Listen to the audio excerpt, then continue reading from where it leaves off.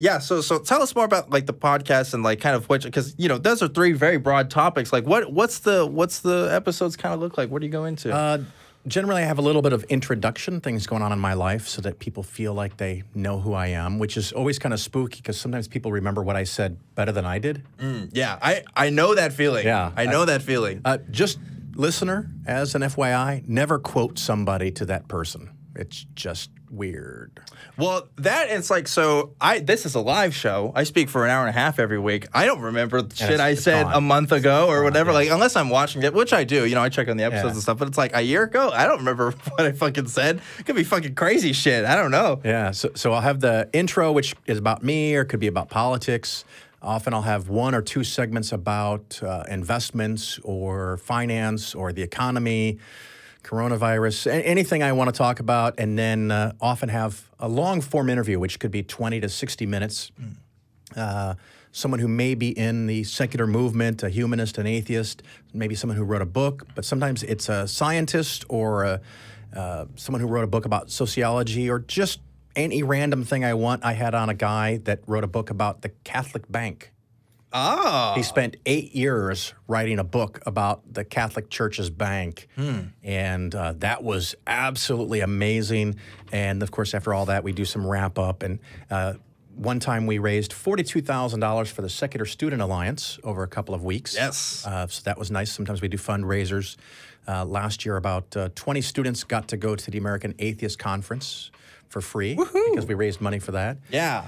So all kinds of things, and it's one of those things that one of the reasons for the show being called The Phil Ferguson Show is because I was terrified of picking a new name because I had 2 shows before that because sometimes you can get tied to your name. So if my show is called 10 Speed and Gumshoe, if I talk about something that's not related to bicycles, the listeners get upset, but it's called The Phil Ferguson Show, so it's whatever I want to talk about. And if you like it, you come back. If you don't, fuck off. Yeah, that's I like that. That's a good policy, I think. I want to do a quick side note here. Last week, some of you guys were complaining about the squeaky chair. I know it's squeaking right now. I'm sorry. We've got to have a solution to that relatively soon. I know you can pick it up, and I hear it too. So I'm just letting you know. I know it's there. Okay, I'm a big boy, so it's just gonna happen. You're just gonna have to deal with it. Okay. Mine doesn't squeak. I don't know. We should have switched. Just doing it wrong. I don't know. But guest. So there are lots of atheist podcasts now. I've heard that. Including this one also counts in a way. I'm not. It's not exclusively atheist, but whatever. That's details. But we talk about religion, we talk about all this kind of stuff, but yours is kind of distinct, I think, in that you also talk about money, which isn't like a very common thing that a lot of podcasts of your type do. So, like, why is it that you talk about money? Like, what's the angle with that? Well, when I was thinking about this new version of podcast, which I've now probably been doing 5 or 6 years on top of the 4 or 5 years before that, there were 2 things I wanted to talk about. One was my business, investing, and how to invest, and the other one was atheism and how I think with a secular worldview, we are much more likely to solve some of our global problems. I think that religion is a net negative to our probability of survival as a species, and that we need to fight that and combat that. And I couldn't choose which one to do, so I just said, fuck it, I'll do both.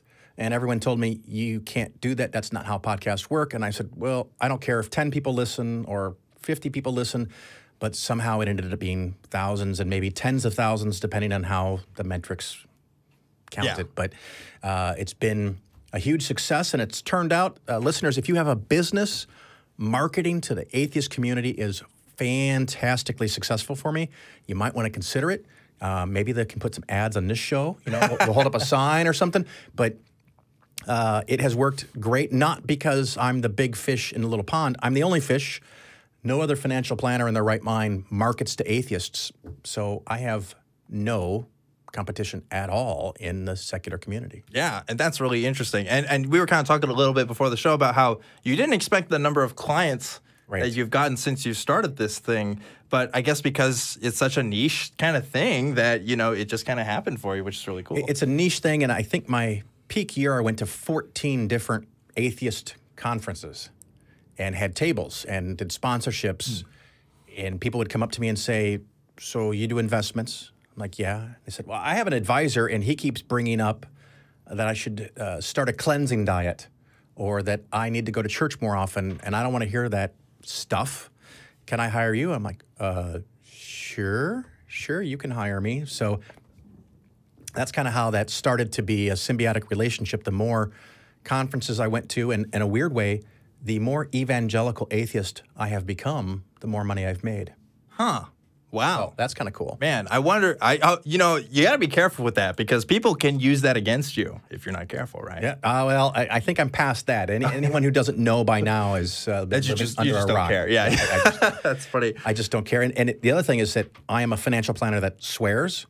Yes. And there are people that think that makes me less credible in some way. More credible. More credible. Which, by the way, is bullshit. Someone is not more credible because they do or don't swear, but people think that. Yeah, I guess because it's like, oh, you're like the common man, like you know, right? Yeah, right. Like you're the one guy that is different. You're the one guy that swears. The first time I had this several years ago, a guy said, Phil, I wanted to let you know that I hired you over the other advisor I talked to because you swear.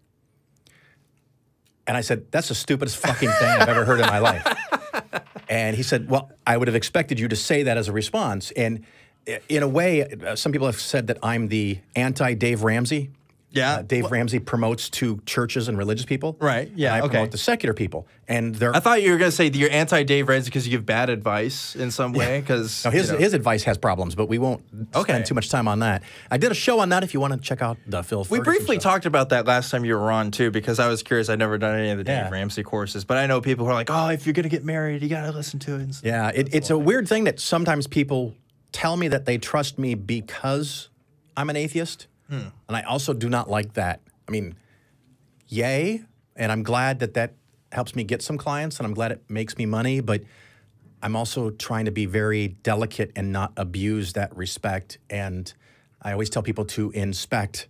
You know, respect, but inspect. Keep your eye on your investments. Don't ever put too much trust in any one person. Yeah. You've got to keep an eye out for yourself. I think that's a pretty good rule for life. That's kind of interesting. But just to remind you folks, this is a call-in show. So if you want to call in at the number at the bottom of the screen there, you can go ahead and do that now. We're going to get you some callers in just a bit. Excellent. I can answer questions about religion and or money. Religion and or money. Or, like, if you already had a question you want to ask this week and maybe Phil's not the right guy, just throw it out there. Let's see what happens. Or maybe they can ask my opinions on Trump.